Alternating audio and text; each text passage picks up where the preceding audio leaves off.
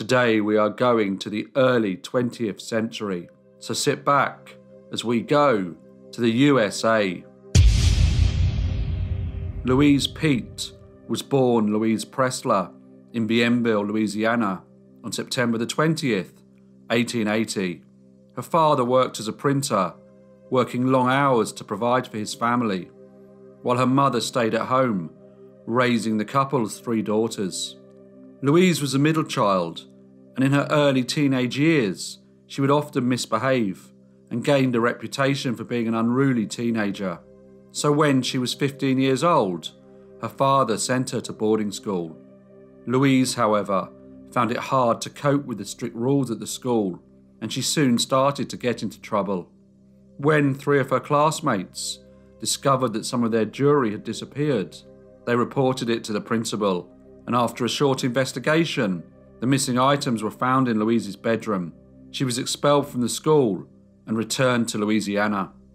But on her return, she found it hard to settle back at home and would always go out, often staying away all night. She met a man named Russell Anthony, who was 9 years her senior. Soon after their first meeting, Louise and Russell got married and went to live in Dallas. Unfortunately, Russell didn't really know his young bride, and Louise soon started stealing from shops. She would also go out with other men while he was at work. He soon realised that the marriage was a mistake, so the couple divorced, and Louise once again returned to Bienville. In 1903, she met a man named Henry Bosley. He worked as a salesman and spent much of his time travelling. A few days later, Henry and Louise went to New Orleans and got married. It was not known why she wanted to marry so quickly again. It is possible that she thought that marrying Henry would improve her circumstances, but her life with her new husband became somewhat nomadic. She travelled with him and lived most of the time in boarding houses and run-down hotel rooms. Being a salesman, Henry worked on commission, and his income varied from week to week, so he found it difficult to establish himself in one location and provide his wife with the luxuries she craved. When in Tulsa, residents at the boarding house the couple were staying reported that jewellery had disappeared from their rooms. The owner of the boarding house conducted a quick search of the premises, and the items were soon uncovered in the room occupied by Louise and Henry. Henry apologised and used all his diplomacy and charm to defuse the situation, but the couple were instructed to leave their lodgings and made their way to Waco in Texas. It did not take long for Louise to again find herself in trouble when she attempted to steal from a local jewellery shop. This time the police were called and Louise was arrested. She was put in front of a judge where she gained sympathy due to her respectful manner and her tearful apology, and the judge issued her with a suspended sentence. The couple continued going from town to town, but Henry was aware that this wasn't the life that his wife wanted. He told her that he would try and find a more stable job, but in the summer of 1906, he returned unexpectedly from a trip, only to find his wife with another man. Henry was reportedly devastated, and 2 days later, he was found dead in a hotel near Waco with a .32 caliber pistol in his hand. The death was ruled as suicide. Louise then calmly sold her husband's belongings and moved to Boston and started working as an escort.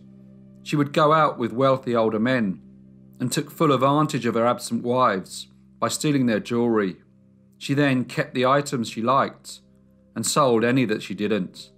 She managed to stay in Boston for a year, but when one of her clients discovered what she was doing, she quickly left and returned to Texas. Not one to be alone for very long, she met a man named Joe Appel. He was a confident and brash person who gave the impression he was very wealthy. He wore smart clothes and diamond rings, and Louise was immediately attracted to him by his abundance of jewellery. They started to go out, but only a week after they had met, Joe was found dead. He had been shot and all his jewellery had been robbed. This time Louise was arrested. When she appeared in court, she told the judge that she had indeed shot the victim, but it was in self-defence, as he had been violent and abusive towards her. Not only was she cleared of the crime, She was then also applauded by the jury. She next met a hotel manager named Harry Faroot. It was now 1913, and everyone considered Harry to be a hard-working, respectable man. However, when jewellery and other valuable items started going missing from the hotel, the police suspected he may be responsible.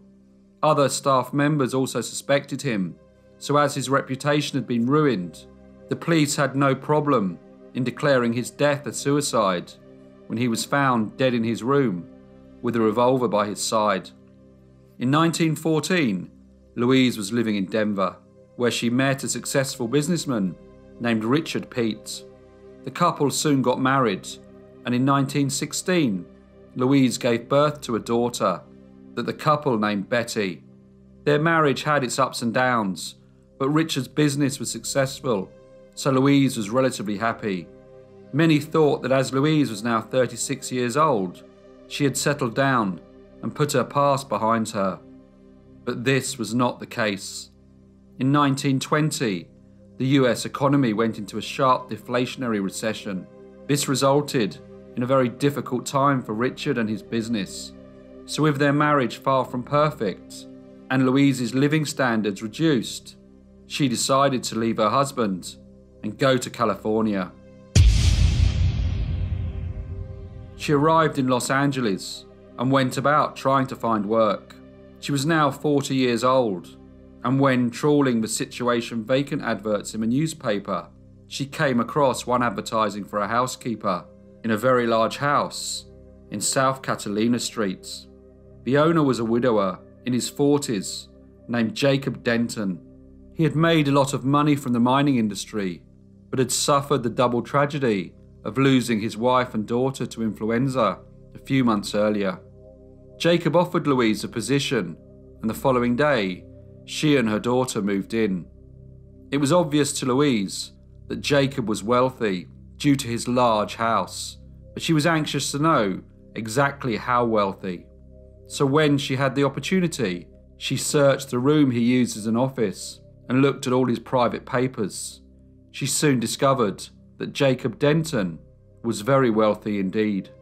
She found bank books and lots of jewellery, much of which contained diamonds. As time went by, Jacob would ask Louise to accompany him to social functions, and to many, it seemed that they were a couple. So Louise sent her daughter back to Denver to live with Richard, as she tried to get closer to Jacob. At the end of May 1920, Jacob asked his niece, named Mrs. Almond, to conduct an inventory on everything in his house.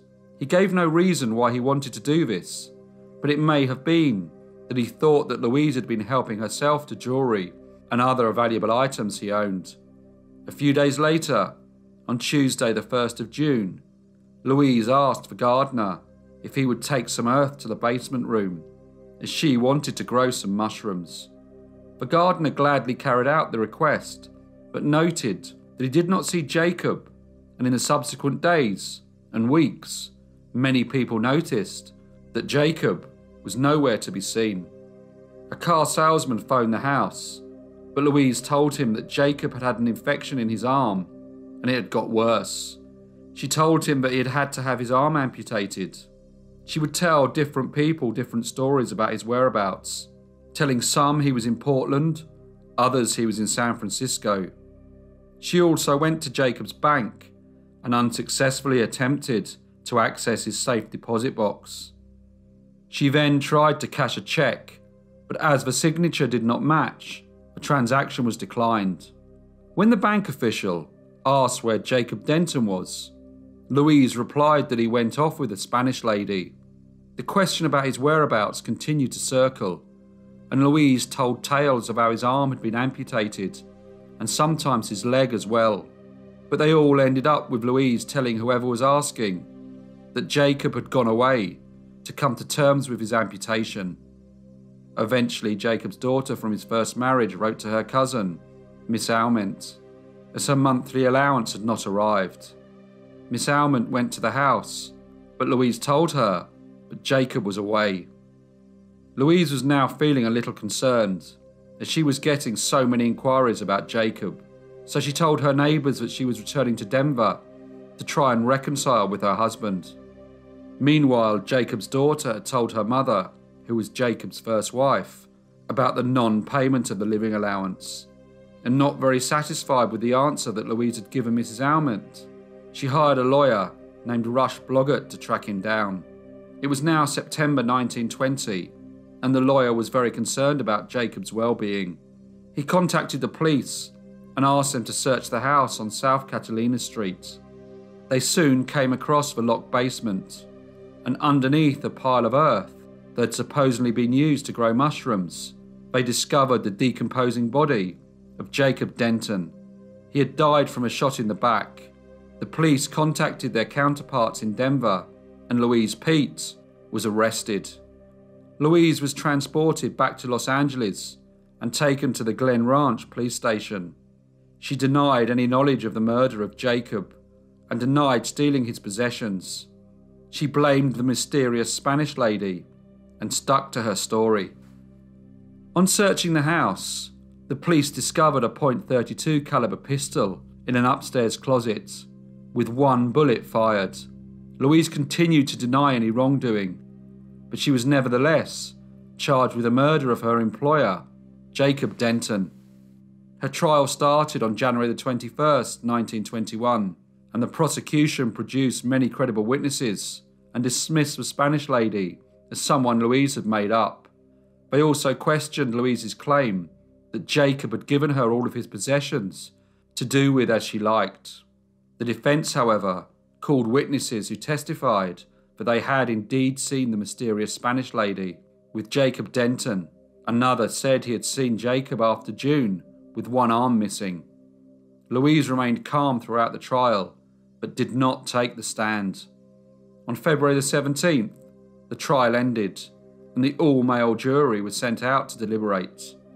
They returned 4 hours later with their verdict and found the defendant, Louise Peete, guilty of murder, and the judge sentenced her to life in prison. Her husband Richard would regularly write to her, but in 1924, heartbroken and with a ruined reputation, he committed suicide. Life in prison, however, did not mean life in prison, and in 1933, Louise was transferred from San Quentin to the new female prison in Tehachapi, where in 1939, her case was again put in front of the parole board. She had applied for parole before, but on each occasion it had been denied. But this time, her application was supported by the parole board and her social worker. A journalist named Caroline Walker heard that Louise was again applying for parole, so she wrote to the board and tried to convince them that she was too dangerous to be set loose on society again. Miss Walker added that Louise had managed to exist all her life by stealing, by lying, and by violence, and if the parole board let her out, it would be tragic for someone. Emily Lathan, who was a parole board member, dismissed her concerns and told her colleagues that Miss Walker needs to believe that prison can reform a person. On April the 11th, 1939, 18 years after being convicted for murder, Louise Peete was released on parole. She took the name of Anna Lee, and she went to work in a serviceman's canteen. Things seemed to be going well for her, and in 1942, 3 years after being paroled, an elderly female co-worker disappeared. The police went to the co-worker's home and discovered it to be in a state of disarray. They contacted her best friend at work, who the police only knew as Anna Lee, and were told a strange story about the woman falling over. The police did not check out who they were talking to and had no idea that Anna Lee was really Louise Peete. A year later, in the summer of 1943, one of Louise's parole officers, named Emily Lathan, who so vocally had supported her parole application, fell ill. So Louise moved to her apartment to care for her. However, 2 weeks later, Emily Lathan died of a stroke. Louise seemed to be a reformed character, but she could not resist helping herself to Emily's .32 caliber pistol.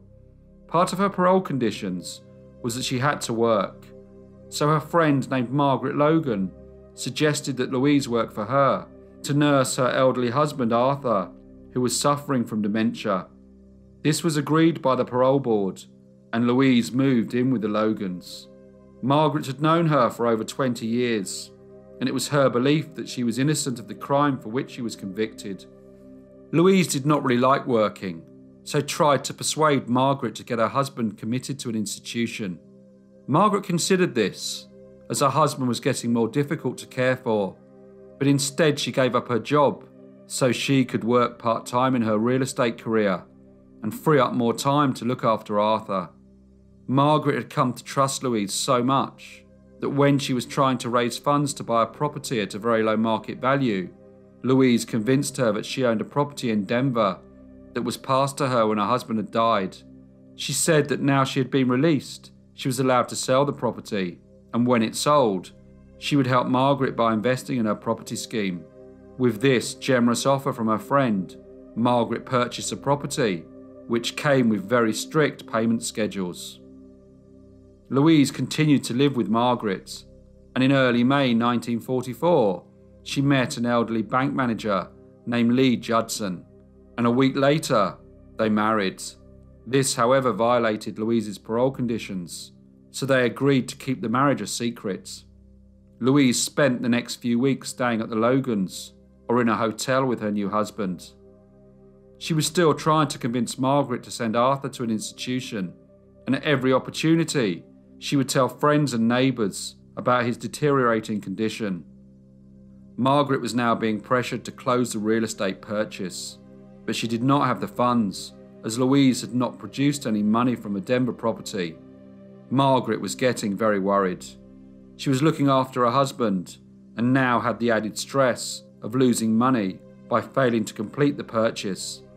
Things then got worse as Louise tried to cash a check for $200 by forging Margaret's signature. Margaret was getting very frustrated with her friend and asked her for a meeting so together they could go through all of their finances. On May the 29th, 1944, Louise told her husband to stay at the Glendale Hotel while she went out to Margaret's home to discuss the money issues. 2 days later, Louise and her husband moved into Margaret Logan's house, but Margaret was no longer there. She wasted no time in convincing the authorities that Arthur needed to be committed to a specialist facility, and on June the 5th, he was taken to the Patton State Hospital. When friends and relatives visited or phoned the house, Louise gave them a well-rehearsed answer as to why Margaret was unable to talk to them. She told them that Arthur had bitten his wife so seriously that her nose had been disfigured, and she was too upset to see or talk to anyone. As time passed, less and less people inquired about Margaret Logan. 6 months later, on December the 6th, 1944, Arthur Logan died, and Louise instructed the authorities to use his body for medical research, saying that this is what Arthur had wanted. Louise was now 64 years old, and she thought her plan had come off very well. Less and less people were inquiring about Margaret. Arthur had died, and she was living in the Logans' house with her new husband and spending their money. She had forged Margaret's signature on the parole reports and sent them to her parole officer. However, things were not as cosy for Louise as she had imagined. Her parole officer had noticed that Louise's parole reports did not look quite right, so she showed them to the chief investigator for the district attorney, a man named Walter Lentz. After looking at the handwriting, he took no time in concluding that all of the reports since June were written by a different hand. They immediately reported their concerns to the district attorney, who instructed Homicide Chief Thad Brown to investigate. He discreetly spoke to Margaret and Arthur's friends and neighbours, all of whom told him that they had not seen Margaret for many months. When they spoke to the nurses at Patton State Hospital, the nurses told the investigator that Arthur was admitted in June 1944, and during the 6 months he was there, He did not receive a single visitor. Thad Brown thought that it was now time to pay Louise a visit, and in the evening of December the 20th, police arrived at the house. Louise repeated her story about Arthur biting his wife on the nose and the neck, and since Arthur died, she said that Margaret will not sleep in the house. Thad Brown didn't believe a word that Louise was saying. She admitted forging her parole papers, but insisted it was only because Margaret was very anxious at the time and instructed her to do it. As the questioning intensified, Louise said she would no longer talk to anyone except the Los Angeles County Sheriff, Gene Biscaylis. So, accompanied by officers, Louise was put in the police car and taken to the Hall of Justice to be interviewed further. Meanwhile, the police continued to search the house. Thad Brown looked at the garden and noticed a plot of earth bordered by flowers, and at the end there was an avocado tree. He instructed his men to start digging, and very quickly they saw what looked like a human foot. As they continued to carefully dig, the rest of the decaying body was uncovered. Margaret Logan had been found. Louise was then taken back to the property, but she would not look at the body. By this time, reporters had found out about the discovery and had gathered outside the house. It was late, nearly midnight, but the Logans' garden was illuminated with lights as the police continued their work. Louise continued to be questioned by Sheriff Biscaylis and eventually made a statement. She admitted burying Mrs. Logan's body, but denied she had murdered her. She said that Arthur Logan had beaten his wife and then shot her. When she managed to restrain him, she was going to phone the police, but thought that due to her previous convictions, no one would believe her. So she decided to bury her friend in the garden and get Arthur committed to the state hospital. The search of the house continued, and police found a revolver with the initials EBL. This later turned out to be the gun that had been stolen from Louise's previous parole officer, Emily Lathan. The crime looked virtually identical to the murder of Jacob Denton. Louise was arrested, and the following day, her husband Lee Judson, humiliated and heartbroken, took his own life by jumping down a stairwell. The trial of Louise Peete began in Los Angeles on April the 23rd, 1945. Prosecutors told the court that Louise had killed Margaret Logan in order to gain control of her finances. They showed the jury, that consisted of 11 men and 1 woman, the transcript of Jacob Denton's trial, which highlighted how similar the two cases were. They also produced a string of witnesses, all of whom were able to describe Louise's strange behaviour since June 1944. The defence told the court that Margaret had died by her husband's hand and Louise merely panicked, which many people would have done in the same situation. This time, Louise insisted on taking the witness stand. She spoke in a very articulated way and did her best to charm the jury. She was a calm and credible witness, coming over more like a favourite aunt rather than a lady on trial for murder. On May the 31st, the trial ended and the jury took 3 hours to deliberate before returning to find the defendant, Louise Peete, guilty of first-degree murder, and the judge sentenced her to death. For the next 2 years, Louise protested her innocence. Her lawyers applied to the court for an appeal, but each time the application was denied. Louise Peete was eventually executed in the gas chamber at St. Quentin State Prison on April the 11th, 1947. Hello everyone, and thank you so much for listening. As per usual, please leave any comments or feedback you may have, and I will see you in the next brief case